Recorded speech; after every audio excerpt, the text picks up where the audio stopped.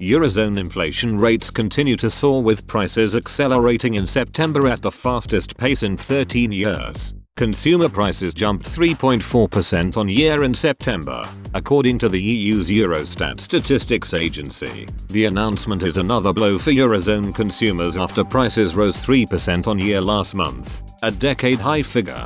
The acceleration in annual inflation rate points to further evidence of price pressures as economies recover from the coronavirus pandemic.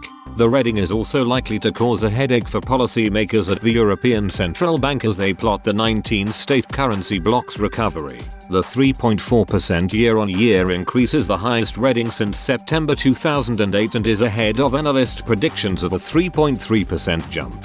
Prices rose predominantly due to a surge in energy prices, caused by a reversal of the oil price crash during the COVID-19 pandemic. But there was also an impact on production and shipping bottlenecks, with durable goods displaying a price hike of 2.3% from August. With natural gas prices surging and continued bottlenecks impacting sectors from car production to computer manufacturing, inflation could hit 4% by the end of the year. Such a jump would be twice the ECB's target, before what the Frankfurt-based bank anticipates will be a quick decline in early 2022. But supply chain disruptions appear to be worsening, raising the chances that the inflation hump seeps into underlying prices and creates more permanent pressures as firms adjust to pricing and wage policy. The ECB is expected to maintain that it expects the inflation shock to quickly pass and price growth will linger under target for years to come. ECB President Christine Lagarde has struck a cautious tone this week,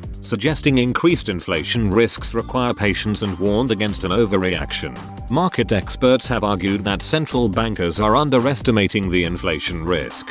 BNP Paribas economist Luigi Speranza said, "We think there are high chances that this inflation is less transitory than all central banks, including the ECB, are suggesting. Consumers may start demanding higher wages and corporations may accommodate them, on the basis they could pass on higher cost via higher final prices." Krausten Brzeski, global head of macro in Germany, said, "The recent surge will do very little to bridge the gap between the two inflation camps. One arguing that inflation drivers are transitory and that base effects will disappear or even reverse next year, and the other seeing a broad risk of accelerating inflation. We remain somewhere in the middle," he added.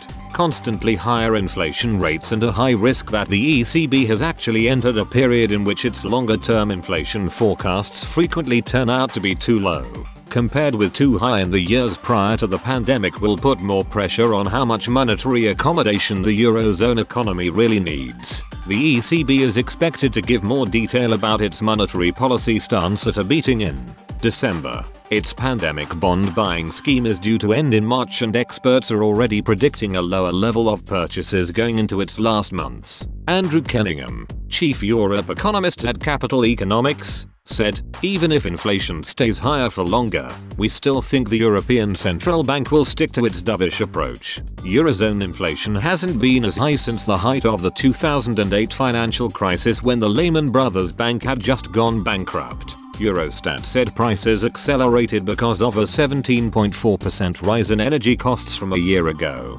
excluding more volatile energy, food, alcohol and tobacco prices. Core inflation rose from 1.6% to 1.9% in September.